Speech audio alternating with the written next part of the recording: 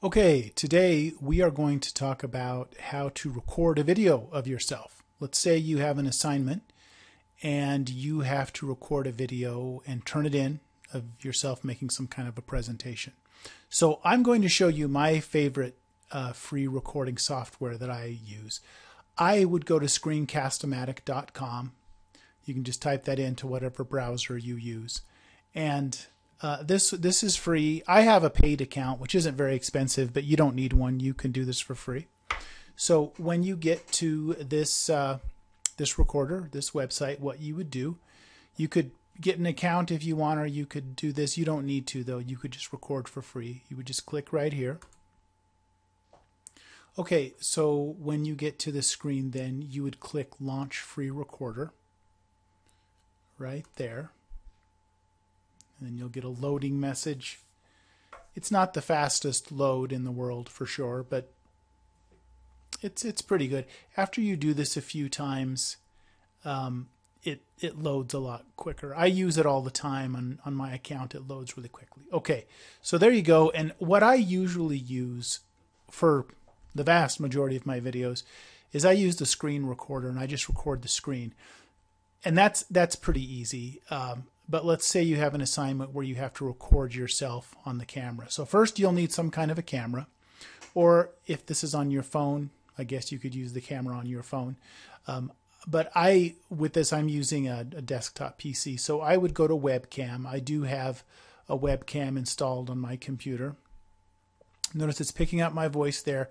If it's not picking up your voice, I'm using an external microphone. Your computer might have a microphone, or your camera probably has a microphone too. But if you don't have this set up, you could go in here and select the microphone.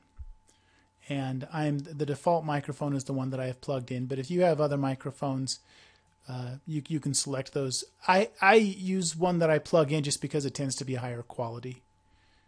And we'll stop there. Okay. So I have the computer audio turned off when I record, so that when I record I don't get any other weird sounds. But you could turn this on too, like if you were going to have music playing on a video on your computer or something, you could do that as well. Okay, so but let's say that you would need to record yourself making a speech or something. So I clicked webcam, then there I am speaking into my microphone, and so when I'm ready to go, what I would just do is click record.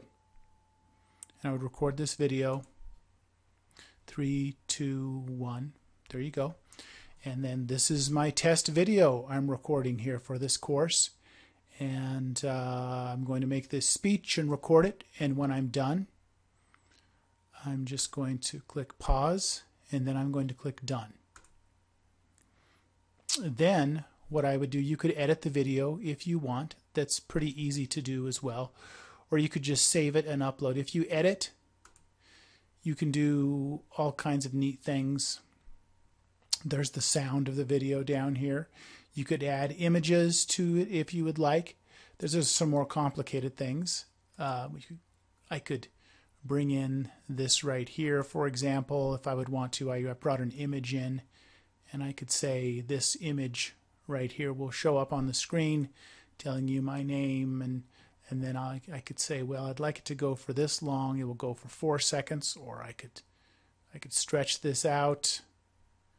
That's going to go longer, and I'll have it right there.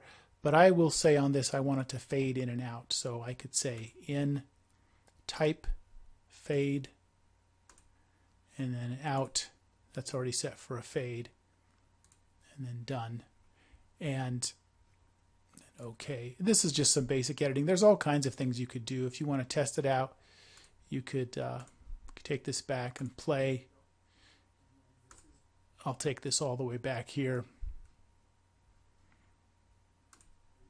So that image fades in there as I'm talking there, then it fades out. There's all kinds of neat little things you can do. But let's just say we're done with editing. Then what I would do is save it as a file. And what you could do here, you could set up the folder. Right here, I would click the folder I want to save it in. Then I would browse. Here's my video folders here. And I could just create a new a new folder for test video.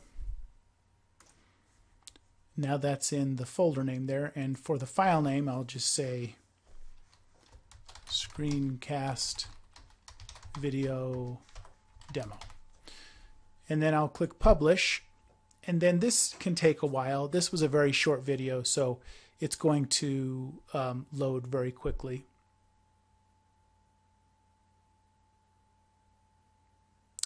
Then I'll click Done here. And now it's trying to pitch me to buy this, but which I already have an account with them. But if you're using this for free, you won't need to have a you won't need to pay or anything. And if I go to my folders, then the video. Okay, it's on test video. Here's the video right here. I could open this up.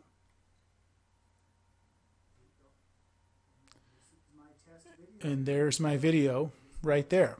You can see that fade in and out. And this is an MP4, which is a really good file type to use. You can upload this to YouTube very easily. Then you could get a link to it. And then what I would do is create an account in YouTube and load this in there, and then it would be very easy for me to have a link to the video there that I could upload into a course pretty easily. You could, when you put the video into YouTube, you could make it an unlisted video, so it wouldn't actually be on YouTube. It would just be, you would have a link. Whoever had the link could watch it. But that's one way. That's how you would use Screen-Cast-O-Matic to do this. I think Screen-Cast-O-Matic is the simplest of the different database recorders, or the computer recorders to record. It's simple, it's free, it's very easy. So that is how you do it. That's probably the simplest method of doing this.